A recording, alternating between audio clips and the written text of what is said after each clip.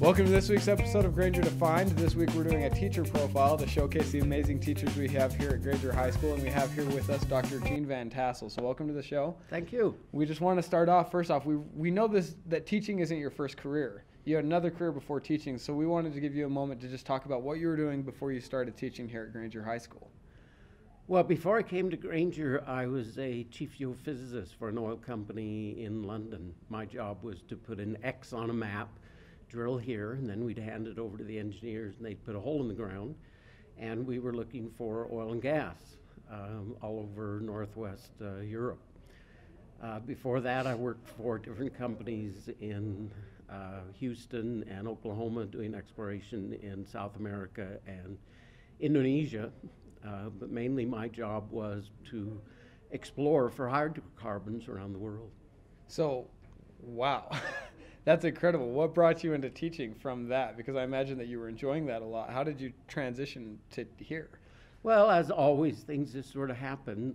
It was a successful career, and I basically retired from that and decided to come back to the U.S. As my children got older, if I had stayed in Europe or whatnot, I didn't really want to do that, so I decided to come back to Salt Lake City, where I grew up. My original degrees were from the University of Utah. And I decided to go into education. It was a lot of fun, and it has been. I've really enjoyed it.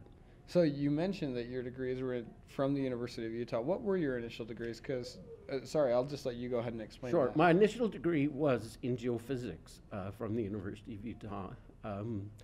And after that, I got a degree in geology while I was waiting for my wife to finish hers. And then I got a master's degree from Boston University and a doctorate from Nova Southeastern. Now, what did you do? Because we were talking before the show, and you had mentioned you had done a lot of research with the brain for your doctorate degree. Could you just describe that a little bit? Yeah.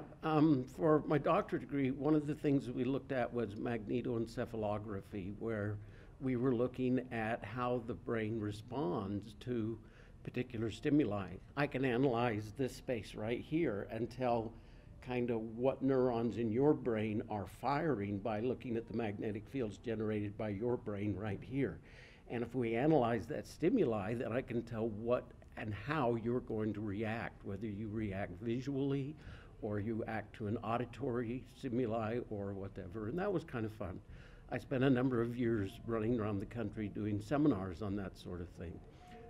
I think there's a lot to be learned in education by understanding how it affects how the brain processes information. Well, that's incredible. You could almost tell me how I'm going to react or almost what I'm thinking just by analyzing this airspace. Correct. Not what you're thinking, but I can tell what neurons are firing in what sequence. So I can tell what part of your brain is responding to a particular stimuli, and so I know how your brain is processing, not necessarily the thoughts themselves.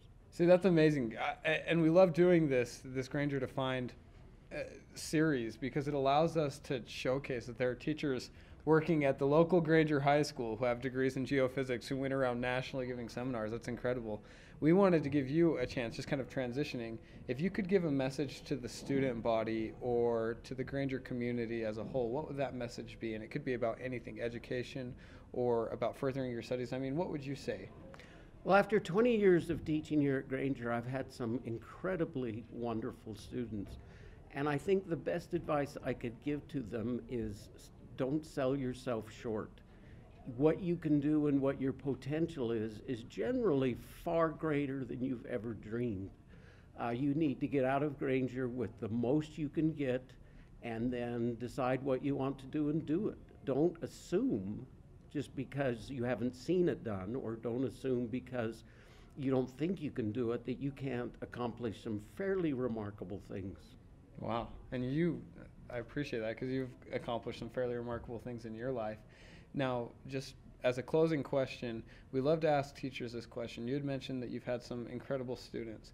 Could you describe a moment in your teaching career where you've been able to sit back and say, yeah, that, it's worth it, that I left geophysics and a fairly lucrative career to teach? I think when my students, and you always hear this, when a student looks up and finally you can see the light bulb go on and they go, wow, that's cool. I mean, physics is like, to me, it's like poetry. And if you can understand it and see how it flows, it's just exciting. And to watch that happen in students' minds and have them see it's not a frightening subject, but an incredibly interesting subject, that's what makes it worthwhile. Well, we appreciate that. We appreciate you coming on. Dr. Van Tassel is just another example of what kind of teachers, are teaching your students here at Granger High School. So before we close, we just want to remind all of those watching to follow us on Twitter, to like or become friends with us on Facebook, and to subscribe to our YouTube channel. Thanks very much, Dr. Van Tassel, for coming on. We appreciate your time. Thank you.